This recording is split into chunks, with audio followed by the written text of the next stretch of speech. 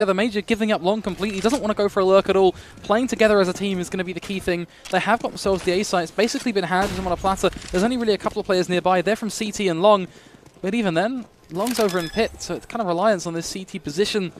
And now we're looking at a 4 versus 4 retake, and I'm not going to lie, I feel like the odds for Space Soldiers to hold things off could be huge, but Suzuki, that could have been a huge position, but they check it and take him down. Paz going to come with a pick on towards Tokmak. That's a nice advantage to bring things back to a 3 versus 3. Still looking at Paz towards Long.